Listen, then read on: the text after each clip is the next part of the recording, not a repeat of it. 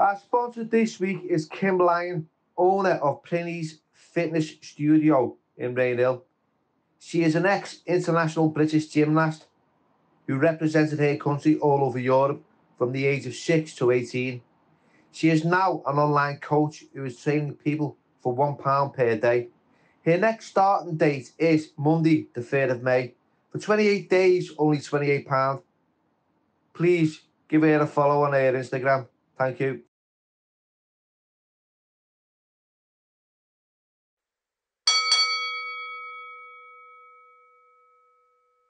Hello everybody, welcome to the Billy Moore podcast, and today's special guest is the Governor's daughter, Kelly McLean. How are you, Kelly? Not too bad actually today, sun shining. Thank you, lovely part of the country. So, let's start from the beginning. Tell us a little bit about yourself. Well, I was brought up in the East End in the 70s and the 80s. Obviously my dad was Lenny McLean, the governor. We had a reputation to stand up to, I suppose, me and my brother, having a dad like that. Other than that, just a general, normal upbringing, I suppose. Yeah, so growing up here with a notorious, man as a father, how was that going forward? Well, I suppose I had my problems, but obviously one of them stemmed from like when I was younger and I didn't tell anyone. Yeah, I suppose all the kids feared us, but we built up our own reputation. We wasn't bullies. We never went out there and caused trouble. We had loads of friends. But obviously, like indoors, I think it was a normal life. But I suppose a normal person looking on at us, I suppose it wasn't really. What were the problems that you had growing up that you felt you couldn't talk about? Well, my head always used to go off on one, and I just thought, obviously, I was just born like my dad. But I didn't realise when I got to 40, I was assessed by the mental health for 2 years, and I was diagnosed with cyclothymia, which is a mild form of bipolar. Also, in my book, I don't want to declare too much, but I was abused as a child by an outsider. And obviously, I never spoke about that, but since writing my book, it's very therapeutic, and I can speak out openly about it now. So that's probably been really traumatic. Well, yeah, I had a lot of issues growing up. I had like anorexia. There's other stuff that I'd done that was in the book, like self-harming, and I just put it all down to losing my mum and dad. But in reality, it's your makeup, isn't it? So I suppose when I was younger, all the stuff that's happened, and I suppose in a later age, it started coming out that way. It's mad, isn't it? Because with you having such a a dad with a massive reputation, and you've been abused by someone outside the family. Did you ever think you could ever share that with your mum or your dad? No, it was a different kind of abuse. It was by a woman. So because obviously when I first told my husband, because I had a lot of problems and my husband couldn't cope. And when I told him I was abused, he didn't really believe me because he thought, who would abuse Lenny McLean's daughter? But then when I actually wrote the book and confessed that it was a woman, then he could obviously see the other side of it. But no, I think if I would have told my dad, there never would have been a Lenny McLean. He would have just been a normal bloke doing time in prison because he would have just murdered the whole family. So he would never have fought Roy Shaw, never would have been the governor. So in one way, I suppose I've kept a secret. It was hard for me, but then I've given my dad that choice. Really, does he go that way or that way? And See, you're people put expectations on the abusers, and it's to be men, or you're never to be thought of as a woman. Exactly. You know what I mean? So you can understand the doubt in some people, but it's your truth, and it is what it is. Yeah. So how was life growing up? How did you feel? Did you ever feel as if like embarrassed or ashamed or proud, or what was the feelings that you were going through? Oh, always proud. I mean, we had the best of everything. Yeah. It wasn't spoiled. Well, I don't know what spoiled is, but Tell me what you think spoiled. Well, I've only just started recently buying my own cars. My dad's bought my car every 3 years. I've never ever done an MOT. Yeah. While I was alive, but I never just took stuff off of him. He would offer it to me, and I'd say, no, I don't want it. I'm not going out. But growing up, we had everything. And I was never ever embarrassed at all. It was like I suppose back then in the 80s, it was like God, wasn't he? Everyone would go, look, your dad's coming and everything, you know. And if anyone started on us, quick, go and get your dad. So just all my friends, he was God. It's amazing, yeah, because you know, I'm sharing like from my own experience. I had a different upbringing, and my dad was quite volatile, but he was drinking a lot, and I felt a little bit embarrassed, a little bit ashamed. You know, I love to have said I was proud of him. So it's good to hear from yourself that you felt that way. Yeah. I mean, don't get me wrong, he was a drinker at the beginning, and obviously in his book as well, he declares that he stopped drinking at the age of 28. And in my book also, I say the reason why he stopped drinking. And then life did become better. Don't get me wrong, we did live on eggshells when he'd had a drink. You know, we had 2 flights of stairs to our flats. So as he come up one, we'd run down the other with me mum, me and Jamie in the car, and we'd go for a few hours until we sobered up. That's what we were like. You know, but he never, ever laid an hand on us. Yeah. But he didn't need to. Yeah. You know, I'd probably just crush you.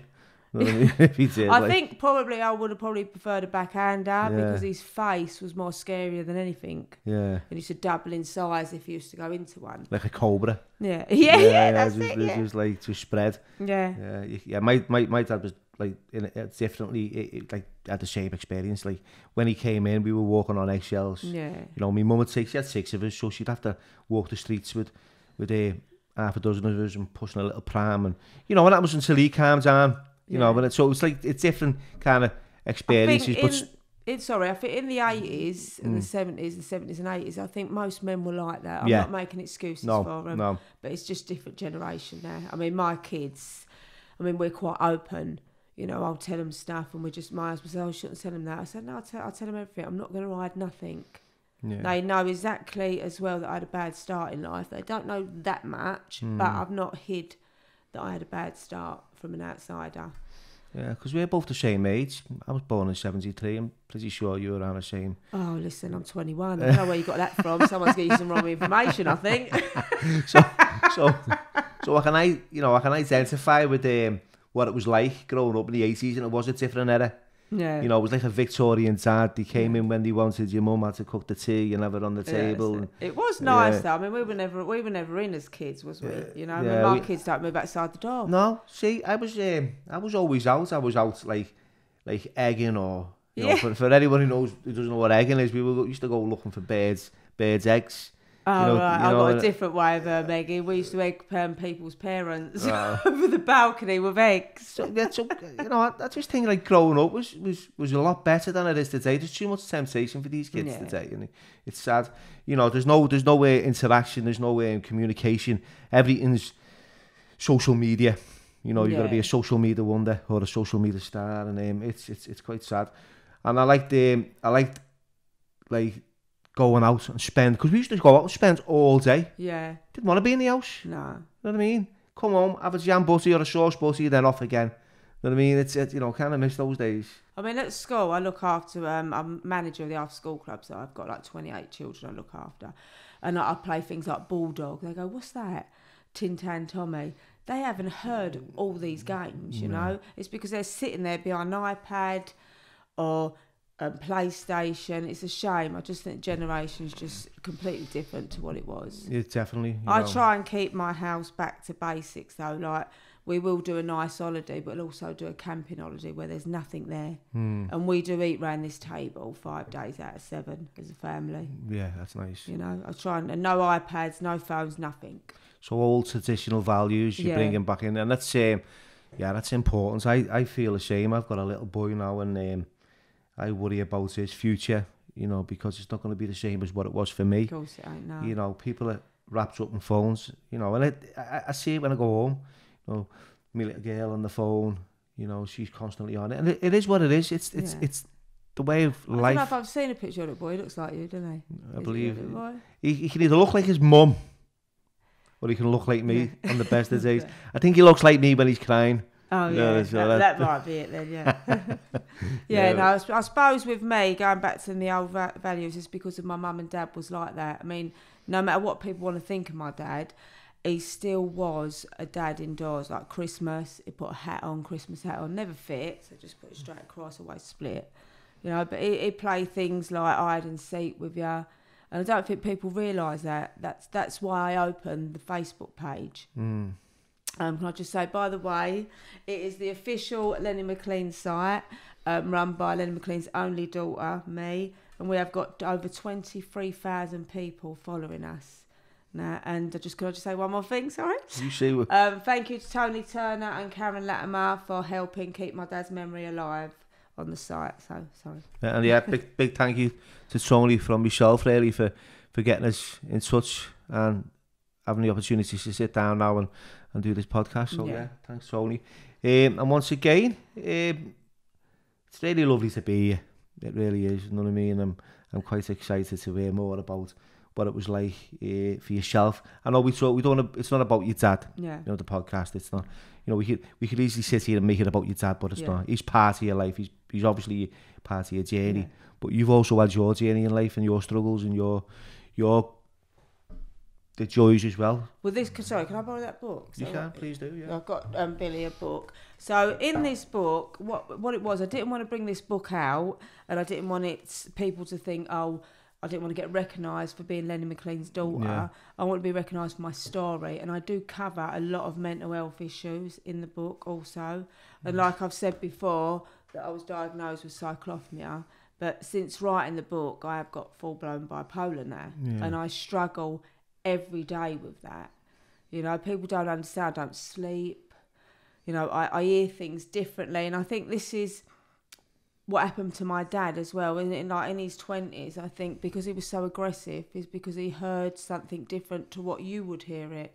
Where we've got a chemical imbalance of the brain, we hear it like you're challenging us. You know, we hear it in an aggressive way. In conflict mode all the time. Yeah. And I straight away, I flare up and I go back. I still make mistakes now. I'm 49 coming up this year, and I still make mistakes now. Even up until the other week, I answered someone back when really I should have sat back, counted to 10 and thought about it. You know, because that's exactly what they wanted me to do, was react, and that's what I did. So I still make mistakes now. I just wish my dad was still here and he had the opportunity to get help like me. You know, I'm on certain tablets for my bipolar, and they do help a little. But you have to work at it yourself, not just rely on tablets. Yeah, no, I agree. I mean, I probably had the same chemical imbalance myself. I've never took medication, but I have sort of sedated myself with drugs over the years. So it's either that or nothing for me at the time. Now it's nothing. But yeah, I've had that same situations where I've reacted and not took that breath. Yeah. And separated the men from the boys and went, you know what, I don't need to give my power away here because I can do that. Yeah, because you'll always get people in life that thrive on negativity. Oh yeah. And I've got a few of them around me, and they push and push and push my buttons until I blow. And my husband said, just don't react, just you know, just leave it. Most of the time I listen. Every now and then I don't, and the only person it winds up is me inside. Do you think you take after your dad in them ways? In a sense, was your dad like really like he straight away? You couldn't. Yeah, there's certain things you couldn't say, but you got to know what it was. Even down to eating something. If you want the salt, you could never go across. You had to get out of your chair and go round the other side of him. He'd just go right into one case something's fell on his dinner. Yeah. You know, it's hard to explain. Like, I come off of my mood stabilisers a few times to try. Don't get me wrong, first couple of weeks, it's lovely. I'm bouncing off every wall. I like that. I like the high feeling that I can get everything done, my housework, run, train, and not feel tired. Yeah. But then after a little while, my mind starts playing tricks with me, and I start getting possessed with something, you know, constantly doing something. Control. Yeah. And it's other people, like my husband can't handle it. He says, I know you're off your mood stabilisers. He said, you're too aggressive. Yeah. And I answer quick. You know, so, and then obviously in my mind, I just don't know which way to go. So it is horrible to think that I have to be on these tablets for the rest of my life, but I've tried twice of trying to come off of them, and it does not work. So you've made that decision now just to completely... I mean, I'm on psychotic ones of a night, but I've got to be honest, all they make me do is sleep and eat, so I've put about a stone on. I don't really like that because I'm self-conscious of, like, obviously my body and my training. So I'm going to start to come back off of the night ones. I'm just going to have to try and work with a pattern to help me sleep, I suppose. Yeah, so you like training? Do you think training helps with your self-esteem and your confidence? And... Yeah, I love going out training. I'm a bit like my dad though. I've got odds and sods. I don't, like these girls who are out all the makeup on, and I'm not like that. I've got old odd socks and gym gear. My dad was the same, because it's not about what you look like. It's about what performance you put into your training. Yeah. And he was exactly the same. He loved his fitness. He'd go out for hours. I'm sure half the time he was probably somewhere else, making out his training. Did you ever go training with your dad? Yeah, I used to go running with my dad, and he was going, don't sprint off, just do my speed. I go, all right, because he could run far, but he had a steady speed. And then right at the end, I'd sprint and leave him. But the funny thing is, he'd do all that training, then he gets in the car and roll up a fag. It was mental. And I would say, I don't know how people can do that, Yeah. I've been over in Thailand, and I've been in the ring with Thai boxers, and before I've got in to fight them, I've observed them smoking cigarettes and drinking whiskey. And I'm thinking, these have got a big engine, these Thais, you know what I mean? Yeah. And he can train and he can fight. And I don't smoke and I don't drink, and I'm getting beat. It's so I was like, what? Perhaps you should have tried that. And I do train, and I trained really hard. They're just conditioned from like kids to become lethal weapons, And your dad, he's probably had that like mature muscle over the years because he was a big man. Yeah. He was naturally a big frame. Yeah. Like, even if he didn't train, the width of him was wide, and the length. I mean, I've got quite long arms, and my dad has. Do you know what I mean? Like, I just, our own sort of like physique is naturally there anyway. So as soon as we start training, it don't take long for us to build up like a bulk. He was a heavyweight, weren't he, really? So what was he fighting at? What weight? What? When he was younger, I suppose he was about 17, something like that, but 17 stone. But when he got older, he was 21 stone of muscle. I'm sure that's big, isn't it? Yeah, he had to lose unit, 3 stone for lock stock Yeah. because he was too big. I think that's the first time I'd ever seen him on the big screen. I think it was the first. Was it his first? No, he did. He declared he did Fifth Element, and he Yeah. didn't stop talking about it. And all of a sudden, he went. You loved quiet. it, did he? Yeah. Yeah, he went a bit quiet, and then I thought, why is that? Then we watched the video, the film. Never seen my dad. My dad went, oh, they must have cut me out. All right. Well, I went through it, didn't I? I went, found ya. He had this policeman's outfit, but it was one in the future. Well, So this was Bruce Willis? yeah. It weren't a great scene with Dad, but that's why I didn't declare it after. But that was the actual first film. So Lenny was in the Fifth Element? That's it, yeah. I think he nicked Bruce Willis's changing room because it was bigger than his. I've got a friend there, Jake Abraham, who loves your alpha, loves your dad. He worked with your dad. Jake was the Scouser, not the one with the curly hair. The one with the straight. And the stories, we done a podcast, me and Jake, last year, and he was talking about your dad and how your dad really enjoyed his company, and I could see that because he's a likeable character, and yeah, there's a lot of positive. There's loads of, I suppose there's positive and negative in anything, really, isn't he? Yeah, well, like with everyone, you've got good and bad in everyone. Yeah. It's just if your good can shine over your bad, I suppose. Outweigh your bad, and that's better, isn't it? I suppose, and like I said, he never had the tools. If he was here now, then perhaps I could have helped him and guided him into a better life. I mean, he did. Don't get me wrong, he did mellow down in his older age. Not that he was old, bloody hell, he was 49 when he died. No age, is it? No, same age I'm coming up to now, but he definitely mellowed. When people used to come round, some people used to come round and talk about fighting, but I don't think he didn't want to talk about that. He'd want to show him the door, go. He's not interested in that. He just wants to talk about normal things and funny things. He did leave his work outside and family life completely different. So he was good like that. He died of cancer, your dad, didn't he? Yeah. It's sad, and I, especially at 49, and I was, I was diagnosed with cancer at 45. What cancer did you I had non-Hodgkin's lymphoma, which is a form of blood cancer. Right, okay. Which affects the lymph nodes, and it was a shock. I mean, any fatal kind of illness like that. So is it in remission or is it's in the clear. So it's been that's over 3 years, and I believe your dad kept it quiet, didn't he? Didn't really. share it with many people. Well, because he wanted to wear a billboard really saying I've got cancer. He was one of them. He liked to see the reaction. It was my mum. She said, don't tell anyone. Every time someone come in, he said, I'll be dead in 6 months. It was like he wanted to see the reaction on their face. He was mad. So my mum kept saying to him, keep it quiet. But he's talking about his funeral every night. Yeah. Like how big it'd be. Would you reckon? My mum be sitting there sobbing. She had something wrong with him. But it was like as if he wanted to see how many people would turn up. What do you think they're going to say? I think he'd be shocked of the respect that he has got. I don't think he realised the impact he had on people. That was possibly his coping mechanism. Yeah. You know, because I've been in that situation where you just get total acceptance that your life's gonna end, and you know you just talk about. Yeah. It becomes normal to communicate like that.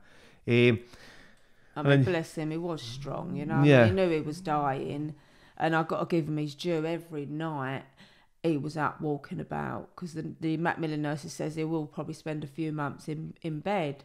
My mum said no, he won't. The day he can't get out of bed will be the day he dies, because that's the kind of man he is. Yeah. And that was exactly right. The last night before he passed away, he got up and he wanted to walk all around the house, and we had very steep stairs.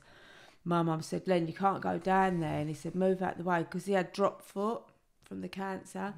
So mum said, if you fall, I won't be able to pick you up. But he wanted to look round in every room to see, I suppose, his house for the last time. And then the next morning he passed away.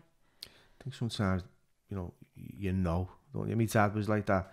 He passed away of cancer, and it was nice to have been by his side. But at the same time, he was, I'd say he wasn't 49, he was 63, which is it's still quite young. Yeah, it's not.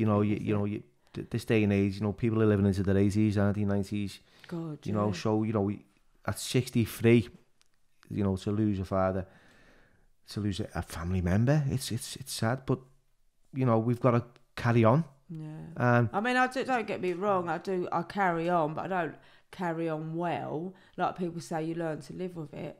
I've not. I'll never learn to live with it, because I've lost my dad and I've lost my mum. 10 years later, my mum got diagnosed with exactly the same cancer.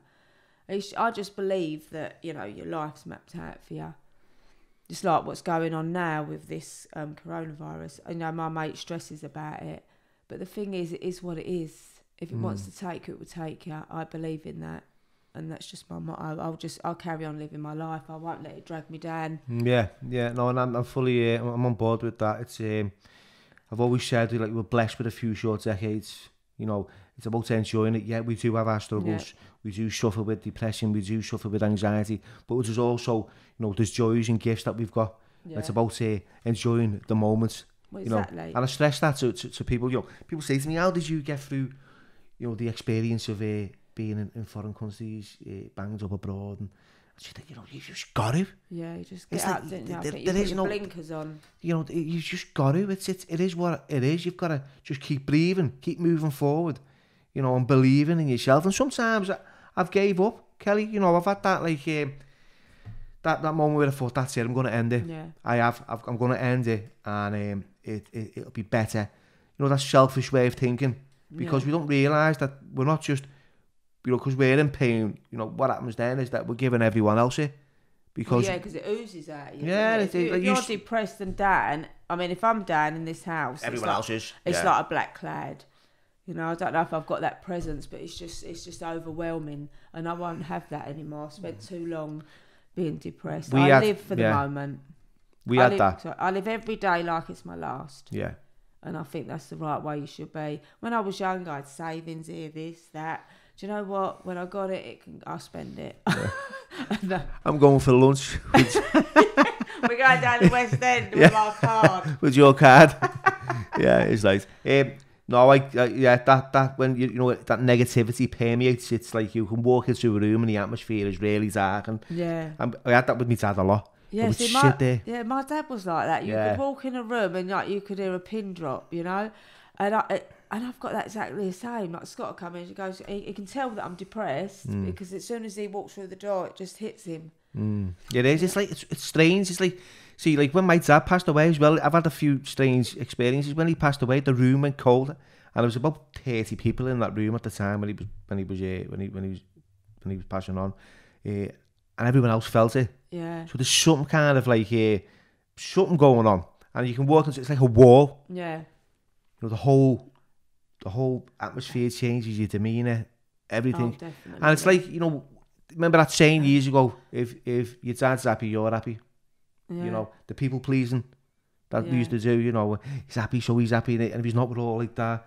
You know, that's no way to live, is it really? Well, that's what I'm thinking here. It ain't like if dad's happy, it's if mum's happy. If his mum's happy, yeah. Either mum's or dad's, it doesn't... The girl says to me, when you go, mummy, your eyes are scary. I've got the same eyes as my dad. Yeah. You know, I don't never lay a hand on my children, but every now and then like, I might scream at them about something, and they said, your eyes go scary. Yeah. I mean, I've tempted fate before. In my book, I tried to commit suicide. Like I said, I don't want too much coming out. You need to obviously get my book by me, my dad, the Guv'nor. And, you know, I won't tempt fate anymore. I didn't want to live, but I want to live now. Yeah. And I want to see a better life. Brilliant. And where can you buy this book? You can get this on Amazon, eBay, anywhere. It's worldwide, any bookstore, WH Smith's. Well, look forward to reading it myself, to be honest. I know you don't want to really share too much, and I think the synopsis on the back will probably tell me a little bit about you. You know, and I always come, and he said to me, this is straight up, I never bring questions. I've never sat down with a guest and asked, you know, had a question prepared.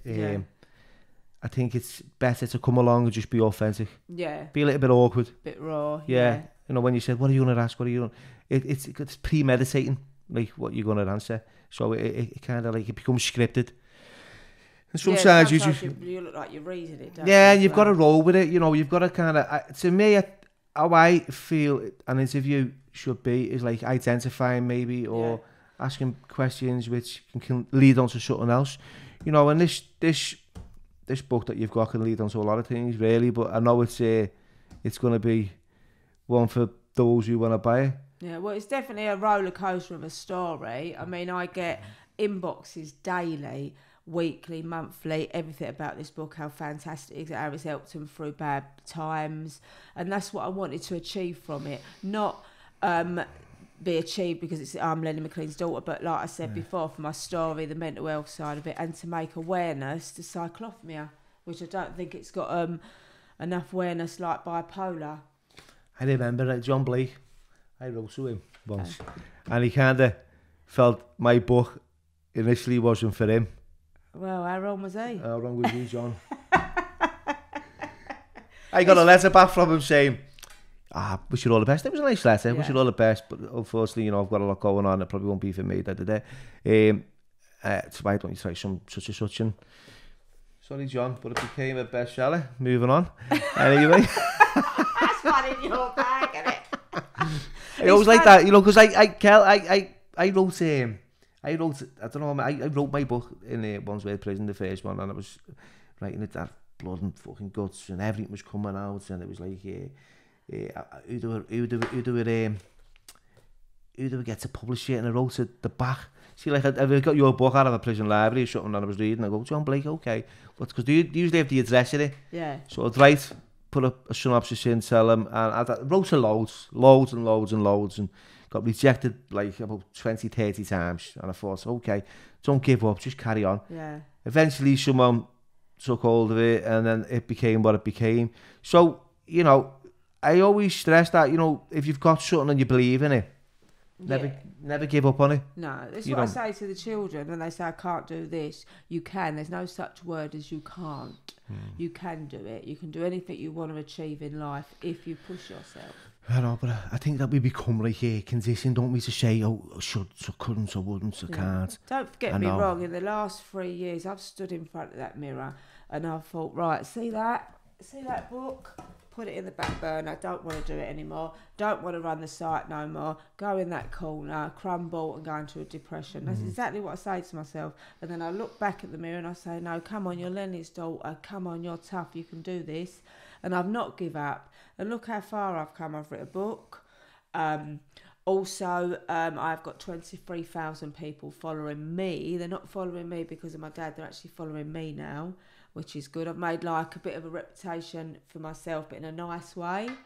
And I've made myself known on the media side of it. So, you know, and that's through not giving up. So anyone, if you've got anything that you want to do, please don't give up and carry on. Yeah, and that's the only advice I'll give. You're also involved in Change Your Life, Put Down Your Knife. I mean, that's... I'm glad you said that because I always get it the wrong way round. Right, so I'm not sure if I just stand up. So this is the campaign that I am involved with, and I support very strongly towards it as well, like knife crime. And obviously my dad hated weapons as well. So yeah, so there you go. What was it again? Put down your... Change your life. Change your life and put down your life. I'm involved in something similar to Liverpool. It's called, I'll probably get it wrong, weapons down, gloves up. Yeah. Okay, Barb, I think I got that right. Yeah, and I think it's important. You know, I've been stabbed. You know, I've been slashed. I've had all that put onto me, subjected to all that kind of stuff. Why do you feel it's important? And what do you hope to achieve from this campaign? Well, I don't think the youngsters realise you're not just plunging someone with a knife and that's it. If you hit an artery, that's it, they're gone, they're dead. I said, that person, obviously, his mum and dad has lost someone. I said, then you, for doing that, you're going to end up in prison for life. I don't think the children of today and the teenagers realise how dangerous a knife can be. And then if you don't die, you could be scarred up for life. I mean, is it really worth it? The bigger person is the one that walks away. Yeah, I've always said that. Yeah, just walk away. You know, like I said before, you'll always get people that thrive on negativity. All you got to do is just look at them and walk away. Count to 10 and walk away. And they're the ones stuck with their jaw in the floor because you've not retaliated. And it's took me a long time to work that out in my head. Like I said, I still make mistakes, but please listen with the knives. It's not a good thing. The only thing that'll get you killed is your ego. Exactly. And your pride. Exactly. Now, there was a time when I was fronted by this kid with a big blade, and I was running back and forth with him, and I was thinking, put the knife down while I was straightening it. Now, I did get stabbed. Simple. You know, you had a knife. I brought fist to a knife fight, basically, really. It's like bringing like a knife to a gunfight, isn't it? Yeah. And he stabbed me, and he got off, and that was it. Now, I was lucky that I had padding. I had like a hoodie on, and I had a big chest, by the way. So, it didn't go right through at the time. But yeah, it could have ended another way. What is that? Well, it's like in my book again. Let's just move it up at the end of the table. Yeah. In my book also, there's a story where I got jumped as a teenager by two people, obviously heroin addicts. So I was looking them up and down because I've been brought up, always check them up and down looking for a blade. So my dad said always because they want to cut your face to pieces. But anyway, I don't want to say too much about that because that is also in the book. But luckily enough, they didn't have a blade. But if they did, and they was obviously drugged up, they would have probably cut all my face and scarred me up. So, you know, this is why you've got to realise that desperate. Desperate. Yeah, people are desperate. Yeah, and a lot of them are drug addicts because they want a fix. So they're going to try and get money off you. Don't give it to them, they're going to stab you. So you just need to walk away. Just do not get involved in a situation, in something that's going to put you in a situation, basically. Yeah. What was your dad's thoughts on drugs? No, he's dead against drugs and obviously weapons. He didn't agree with any of it at all. He's not. He wouldn't have had the right frame of mind anyway to have took drugs or anything like that. I don't know if it's that chemical imbalance. I think if he ever did take anything, it'd probably go off his head. You know. So he was just dead against it. He just weren't into drugs whatsoever. The ale was enough. Yeah, that was that was enough to turn him. Yeah. As anything else, and then even down to a Christmas pudding. I know they say when you cook something, the alcohol disappears in it, but my mum still wouldn't go for that just in case it left a little trace in there. I said this to a friend. I just can't use successfully. I can't have a drink. Why can't you drink? And I'll say I can't, right? Because for me, it's a gateway to other drugs, Right. and that's what becomes. And I don't stop. And like yourself, where you've been. You do know when people, obviously in certain times, people take drugs because they take it. But like what I'm gathering from you is you probably self-medicated, where you probably should have gone to the doctor and got the right medication. If your brain weren't right, people self-medicate with normal drugs. Yeah, I think she like probably different, similar ways of growing up. You know, different circumstances and different situations. But for me, it was to suppress the trauma that I experienced. Yeah, that's what I'm saying. You were self-medicating. Yeah. If you probably would have gone to the doctors, you would have got something like with me, I'm on mood stabilisers, so it keeps my level there. I'm not up or down. I don't think it was anything to do with the mood. I think it was something to do with the insecurities and the way I felt. You know, where I didn't feel as if I was a part of my own family. Right. I felt rejected all the time. I felt dismissed. And it was quite sad. So I found company within drugs. Well, it wasn't the drugs. It was the peers, and then it led to drugs because to fit in. Then you take that, and then you're welcomed into their circle. And then for me, I realised that I didn't realise. It was only later on, like yourself. It was years later that I had an addictive personality. Like one was too many, and 1,000 was never enough. And then I was always it stops working, and you're taking more. It was always something. I was always chasing the next one.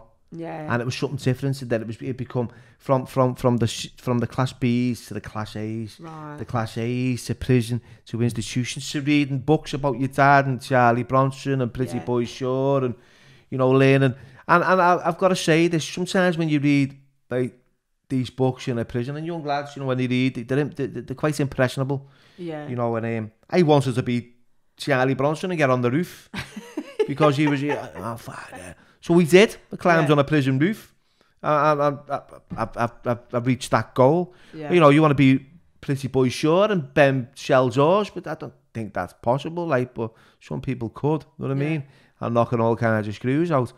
Did you ever go and see your dad fight? Any of his fights? Did you ever go and watch any? No, I was always too young. My brother went to one that was organised, because this fight was if my dad won, which he did, obviously, he bought obviously yes, he bought a minibus for disabled children, and that one was like a do with a dinner and dance, and my brother went to that. But no, I've actually seen my dad fight, but not in the ring. Did he do a lot for charity, your dad? Yeah, he did. Like I do. I give a lot of my books, I sign them, and I give them to Tony, and he'll raise money for charity, whichever one he's doing at the time. But my dad definitely, he'd give you anything. He was like that. People didn't realise that side of him. He did have a genuine heart, Yeah. I mean, I can remember a girl falling over, in front of him. She was only about 6. He gave her £20. He went, I can't see her cry, love, take that. He went, go and buy some sweets. He can't bear any child, being upset. And that probably stems from his upbringing as well, because I'm the same. Not that I didn't have a bad upbringing. I had, it wasn't great. It wasn't bad, it weren't good, but I wouldn't change it for the world. It was definitely different to everyone else's, and it was fun. You always my dad just come and throw money up in the air. It was like one of the movies, when it comes down all slow and you catch it all under the pillar. But then when he woke up next morning, he remembered, didn't he, want it back? But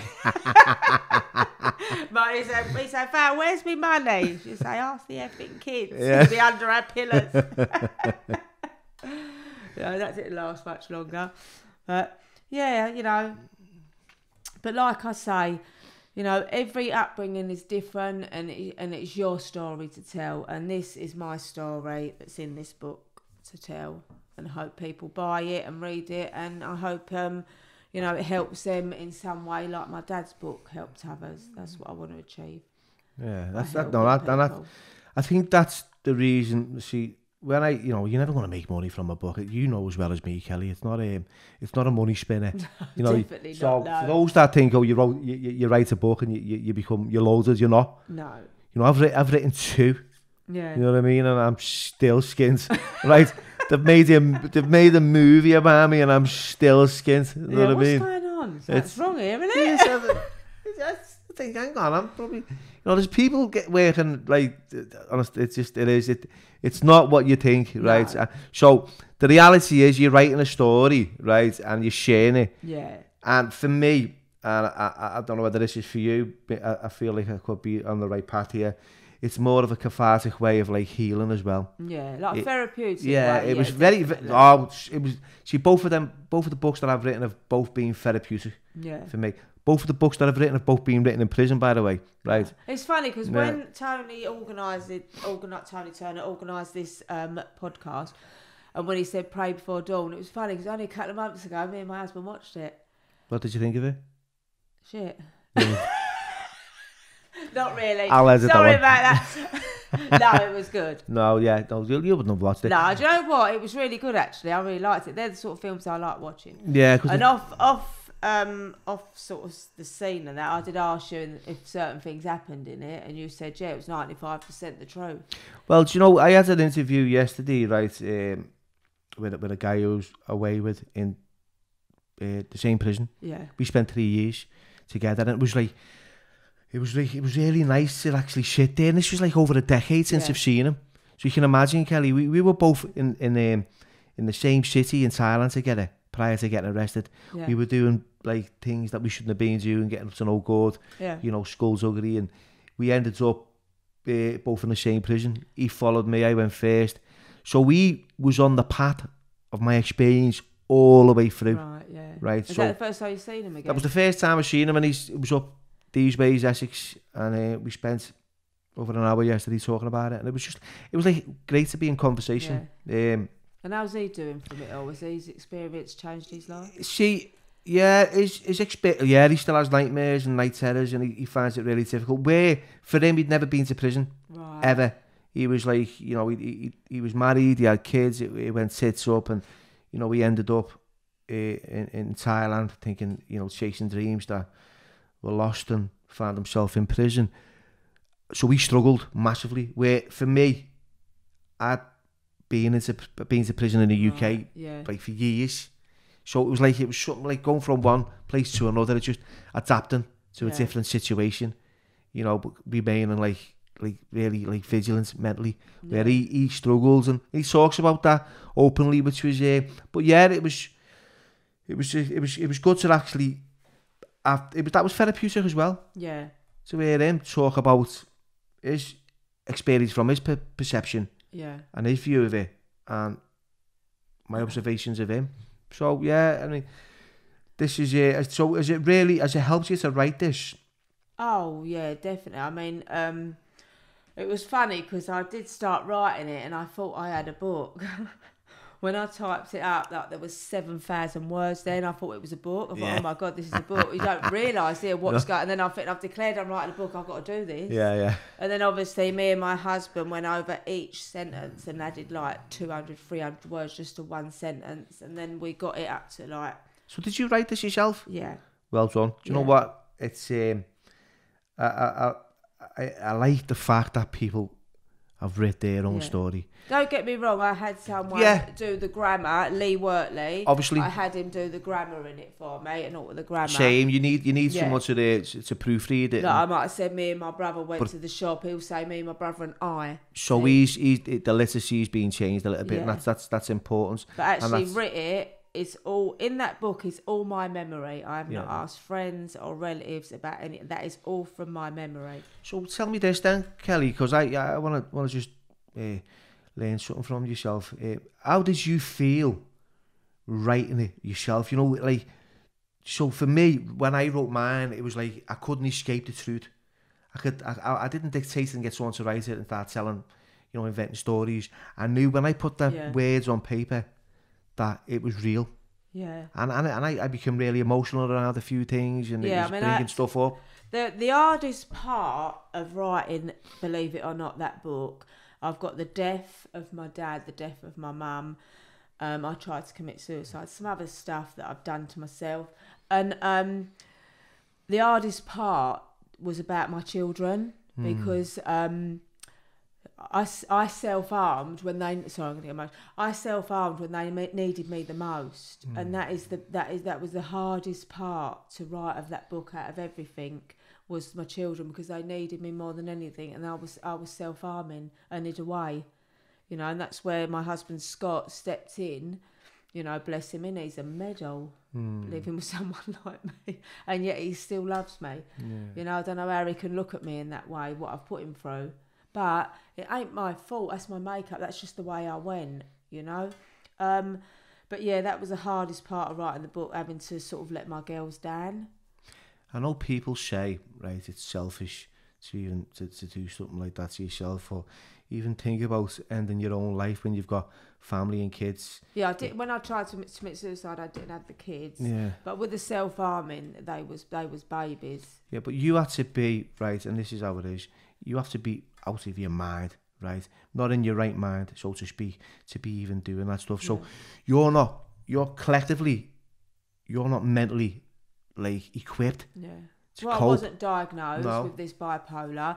I wasn't on any tablets to help with my mood, so they were going up and down. I would literally put the kids to bed, and it's funny, since that toilet out there, I would go in there, there's a mirror in there, and I would stand there from 8 o'clock, but I blank out, I didn't know, and then I'm there till 8 o'clock the next morning. Now I know I've done damage because I've been there all them hours, and then it'd be blood everywhere, all in my fingernails, all in the sink. Well, I've just picked myself to pieces. And then now I've got like an hour now to cover it up before the girls get up. There's no way I'm covering that up. It's weeping. They've got to stick talcum powder on it. There's certain things that, you try and cover up, and it's just weeping through. They've got to take them to school late, so none of the parents see me. It was just chaos. My head was chaos. And I've even put the, because the person at John Blake's office, they said to me, "You sure you want to put this certain bit in?" Because my husband tried to strangle me. But I said, yeah, because I can't blame him.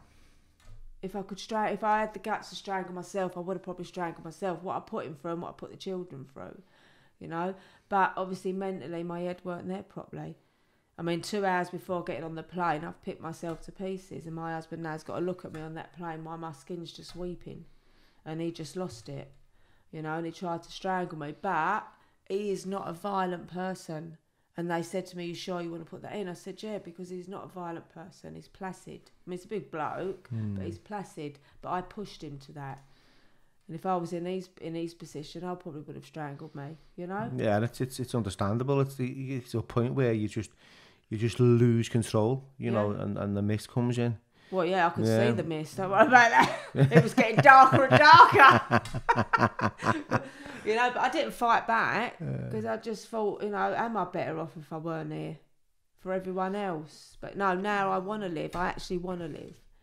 But you understand now that like mental health can cause like really serious conflict and problems within families. God, and it needs to be sort of addressed as a whole, as a unit, as a family unit. Well, I've always had this attitude, this terrible attitude. Oh, they're no good, they're a drug addict. It's a bad attitude to have, because this is what pushes them sort of people further into their addiction. Yeah. Instead of looking at them and thinking, why are they like this, and try and help them, and then you perhaps can guide them in the right way, instead of judging them. And this is what I do now. Don't judge people. There is always a reason why people do something. So stop and think before you judge them. Because I've had people point at me. I still get it now. But there's a reason why. There was a reason why I was self-harming. It's because of the abuse. But I never admitted it. It was the loss of both of my parents when I needed them the most. So please sit back. Don't judge people. Things they do. I mean, my abuser died this year, and I didn't know how to take that. I cried because that situation now God's took away from me. I knew where that person was. So if I ever wanted to approach her and ask her why she did it, I could. I can't now. So that decision's been took from me, and it took me a good couple of weeks to cope with that. I know it sounds mad. But that's it now. I can never question her. No, it doesn't sound bad at all. I mean, if that was something that had happened to me, and I knew where the abuser was, and I'd grown up to be a big lump of a man who'd gone through a load of shit the way I did, there'd be nothing down for him or her. You know what I mean? It'd just be, and to find out that they've passed away, that you just, the powerlessness. Yeah, it was just weird. There's no answers. Yeah. There's no answers, and there's no satisfaction. And I know there's people out there going, yeah, well, you know, let's forgive.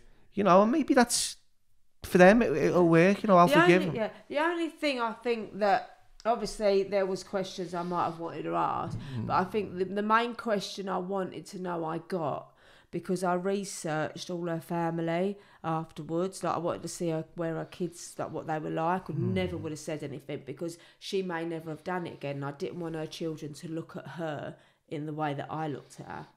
I've got kids myself. People might think, well, so what? But that's just the way I am. When I researched her kids, the posts that they put up about their mum, their daughter, so at least I got closure in that. I know that she never touched her own children. So for me, that's one part that I'm happy with, you know, because that always played on my mind, because I never said anything. Did she interfere with her own kids? And then you've got to look, and I know it might sound crazy, but then you've got to look what's been going on for there to actually do that. Well, exactly. Then I'm thinking, was she abused by, you know, her dad, her stepdad? Was she abused? And it's like, it's good that you can think that way. I mean, it's fucking crazy, like, innit? But yeah, you know, and then you got that little bit of closure with the fact that a children adored her, you know, and exactly, and they adored her. What they put up, they absolutely adored her, you know. So, you know, for me. But did you ever have, though, girl, that like, I'm fucking going down here and I am going to smash your head in? Do you know what? It was weird because I blanked it out all my life. I've got to be honest. A situation sort of like appeared, and it woke something up in my brain. You know, it was something someone did, oh God, about 4 years ago. And then all of a sudden something clicked, and then I remembered. I think I put it at you know when you put that something at the back of your head and you sort of, it's like a black spot and you can't think what it is. Yeah. And then someone did something and it woke it up like that, and then that was it. It was all fresh. Triggers. Every minute, the way that she did it, what she played, what she done. And how old was you back then? About 5. Wow. What I mean, just a vulnerable child. Yeah. What I mean, you know, and I remember as a child having this same occurring dream every night. And it obviously I was trapped in this dream. I was trapped. No matter what way it was like a little room, and I was either too big for the room, or the room was massive and I was too little. It was exactly the same dream every night. One of them two every single night. But I suppose it's because I'm trapped, you know. She's going to get me. Yeah. I suppose when you look at it like that, it's fear. Yeah. I never worked them dreams out until later in life. Just thought it was a bit like oh God, Alice in Wonderland. You know when she's in there and she's too small for the door? Yeah. Or she's too big for it, she can't fit through it. It was exactly like that dream. But I suppose now, as I've got older, I've worked out what it meant. It meant that I was trapped. Yeah. So you've had some counselling, have you, around that? Yeah. Or some therapy? I did have therapy, but I didn't declare any of that because I think for legal reasons, if she's still alive, they have to report it. Yeah. And I didn't want them to do that because she had children, so I never spoke about that. But now she's passed, I might go back in therapy it's now. It's crazy though, the way you can feel like she can get away with something like that as well. Yes. Because, you know, at the same time, you're not thinking of her, you're thinking of her kids. Yeah. Which is selfless on your behalf, which, you know, you're like, okay, so this is what's going to go. Yeah. Sits up. But yeah, you know, it's a difficult situation for you, isn't it, really? Well, the damage is done to me. It's done. It was years ago when I didn't want her children. She's dead. I don't want her children to look at her in that way. Yeah. I want them to remember that their mum, like how I remember my mum. You know, a nice woman, which my mum was. You know, but I wanted them to look at their mum and think of it like that. I didn't want them to look at her the way I look at her. Well, and like you said, it'll never go away. But do you think you've addressed it now? Do you think you can? Definitely. You can mean, I can like, you're a man, and I can talk to you about it where I would never have mentioned it before ever in a million years. But because I've put it in my book, I can actually talk about it now. And like I say, I tried to take my own life. I can talk about that. Yeah. It's important. No, I agree, because for years I couldn't speak up about, you know, how I felt about my dad. Yeah. And if it did, I'd break down. And I used to wake up, you know, overnight crying, sobbing. Next to girlfriends that, you know, would come and go because of the way I was anyway. Yeah. And they'd be confused, and you know, I couldn't even explain to them. And it was strange. And I was only young. I think because we're young and we're conditioned at that very, very early age to believe in heroes are people that are taking care of us, and then some don't. You know, it affects us going through life. And that's where we talk about, like, you know, the drug addicts, you know, what's the contributing factors that led them to go down that road of, like, injecting drugs and smoking crack and, well, it's you like know, homeless children. They're only out there because they're being abused at home, probably, or being beat groomed, up at home, you know what I mean? And they're groomed and things like that.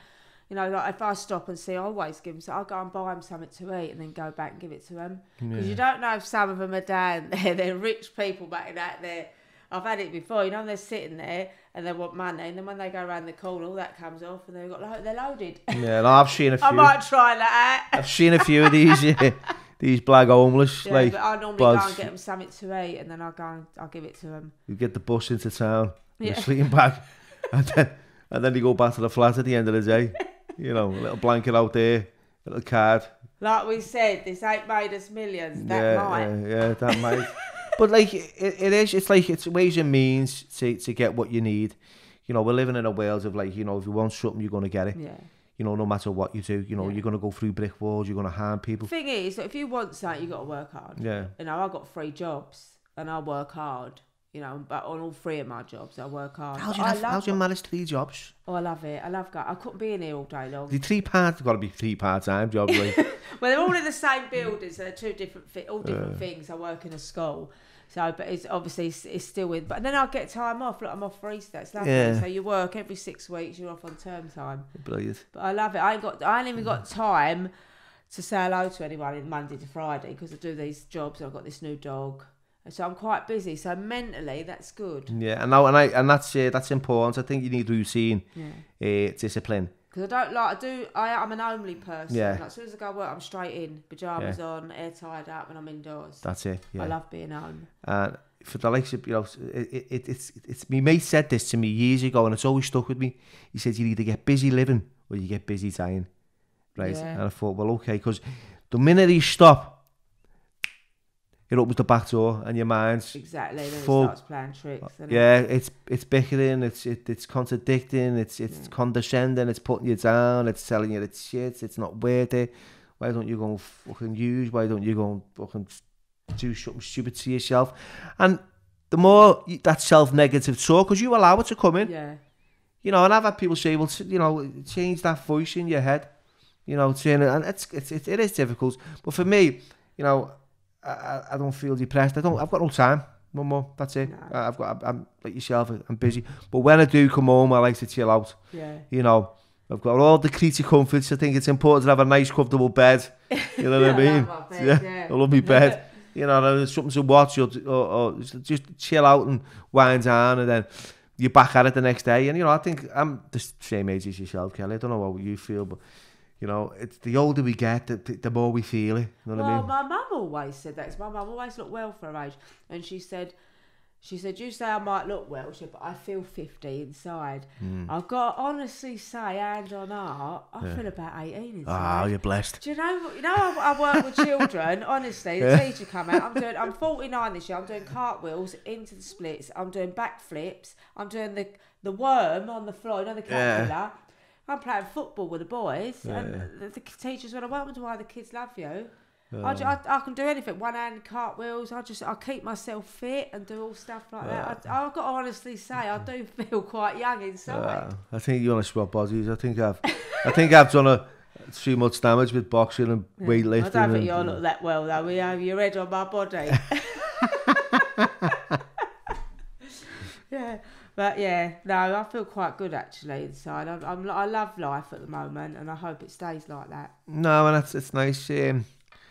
Okay, so what is it that's going on at the moment? So we've gone through little bits of your life. We talked about your dad. We talked about your book, and Well, hopefully this year I want to promote my book a bit more. Obviously last year we had the lockdown, it sort of put everything on hold. I'm hoping to do, I think it's called I don't know what it's called properly, the Gangster Bus that takes you all round. So I'm hoping that Tony's going to organise that.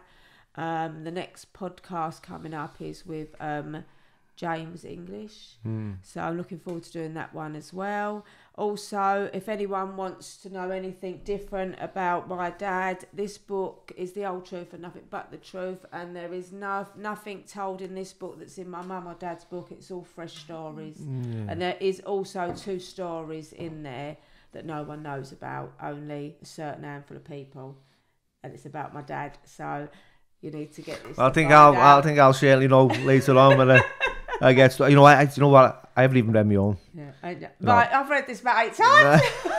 I can't even read. I can't read. Right, I don't like. It's crazy. Like, I mean, when I get into the role of it, I can enjoy reading, especially when you're in prison. You can read all day long. Yeah. You know what I mean? But when you're out here, it's like finding the time. And you talked about it before. Patience. You jump the queues and stuff like that. I've got that. That impatience and intolerance. Yeah. And I know I'm aware of it. So like petrol garages. I hate putting petrol in. It's boring, isn't it? Or paying for a fucking tin of beans with your bank card. Know what I mean? I can't stand queuing up, putting petrol in my car.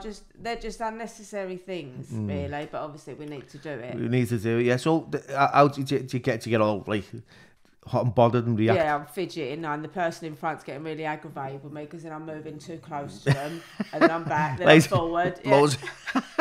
6 foot apart.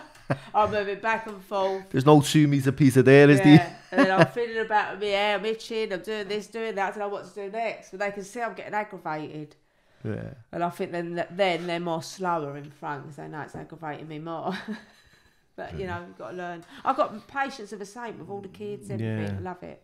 So how's family life now? Is that gone better over the years? Yeah, I mean, it's better now that obviously, like I said, I've written the book. Like you say, we never earned no money out of the books, but it was therapeutic and it got a lot off my chest. And, and obviously, even though I've been with my partner a long time, he didn't know like some of the stuff. I never told him. And my best mate Karen Latimer, she's been friends with me since I've been 8, and she never knew about the abuse. It broke her heart when I told her because I just kept everything a secret until I started writing the book. Brilliant, exciting. Okay, Kel, we're coming to the end of the podcast. It's been really amazing to talk to you. I always ask, is there any like pearls of wisdom that you could share with the guests? Anything you'd say to a young Kelly McLean, the governor's daughter? Don't get back. No, whatever you want to achieve in life, there's no such word as I can't. You can, and you follow through whatever you want to do, and at the end of it, you'll be very successful and you'll be proud of yourself. Stand tall and look in the mirror. You can do whatever you want. Never ever give up on your dreams. Also, if you would like to follow me on Facebook, it is the official Lenny McLean site run by Lenny McLean's only daughter, me. Please join if you want to see and hear or all different news stories about my dad. Yeah, I'll put all your socials on the link to your book. Oh, thank you very much. Can I just say hello to my children? Yeah, go on. So I just want to say hello to my beautiful 2 children, Prudence and Ruby, 2 little children special in my life, Joshua and Chloe. And a big hello to my friend Karen Latimer. Sorry, Karen, who's got a crush on you. She wanted to come today and be your footstool. Where are you? Well, she's just going on a serious diet for the next podcast. She's going to kill me now. And I'm with that one. Nice one. Right, okay, thank you very much. It's been a great podcast. Thank you.